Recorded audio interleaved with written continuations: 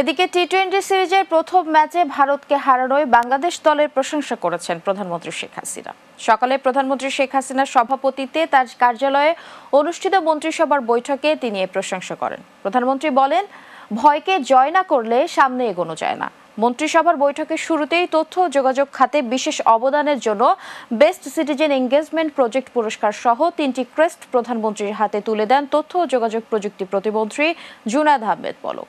এরপর আলোচনায় উঠে আসে ভারত বাংলাদেশ ম্যাচের প্রসঙ্গ। এতে টাইগারদের পারফরম্যান্সের প্রশংসা করেন প্রধানমন্ত্রী।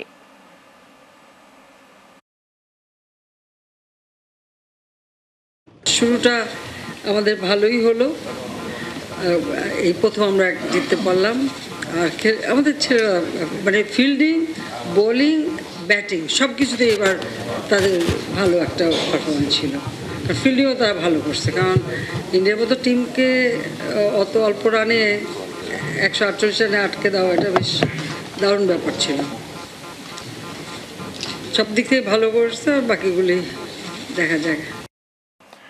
বিশ্ব শান্তি প্রতিষ্ঠার লক্ষ্যে বিশ্বনবী হযরত মুহাম্মদ সাল্লাল্লাহু আলাইহি ওয়াসাল্লামের আদর্শ বুকে ধারণ করে সকলকে একসাথে কাজ করার আহ্বান জানিয়েছেন বাইতুল শরীফের পীর মাওলানা মুহাম্মদ কুতুবউদ্দিন মুজিয়া।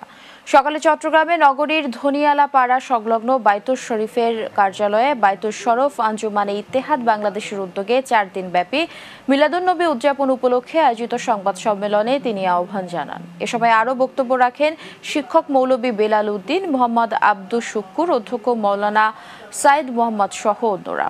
পরে জাতি ধর্ম নির্বিশেষে সকলকে আঞ্জুমানে ইত্তেহাদের পক্ষ থেকে মাহফিলের দাওয়াত দেওয়া হয়।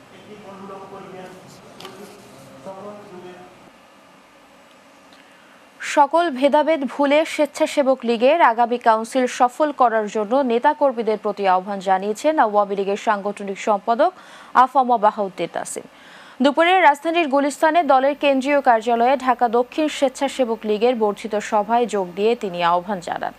এ সময় তিনি বলেন, আগামী দিনে নেতৃত্বের কাছে সুন্দর পরিবেশের দায়িত্ব দিতে হলে সম্মেলনকে সাফল্যমণ্ডিত করে তুলতে হবে। পাশাপাশি শেখ হাসিনার হাতকে শক্তিশালী করতে সবাইকে একসাথে কাজ করতে হবে।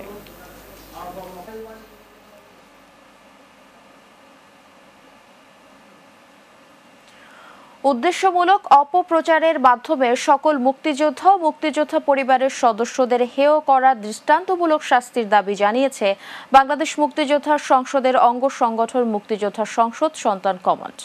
সকালে রাজধানীর জাতীয় প্রেস ক্লাবে এক সংবাদ সম্মেলনে এ দাবি জানান তারা অভিযোগ করেন, গেল 27 অক্টোবর একটি বেসরকারি টেলিভিশন চ্যানেল রাজাকারের টাকায় মুক্তিযোদ্ধার সন্তানদের প্রতিষ্ঠা দিবস পালন সহ বিভিন্ন শিরোনামে উদ্দেশ্যমূলক অপপ্রচার চালিয়ে আসছে। কিছু গণমাধ্যমের এমন কর্মকাণ্ডে তারা বিব্রত, যা জাতির জন্য লজ্জাজনক বলেও মনে করেন তারা। তাই এ ধরনের উদ্দেশ্যমূলক অপপ্রচারের তীব্র নিন্দা ও প্রতিবাদ জানানোর পাশাপাশি দৃষ্টান্তমূলক বিচারের দাবি জানান মুক্তিযোদ্ধাদের সন্তানেরা।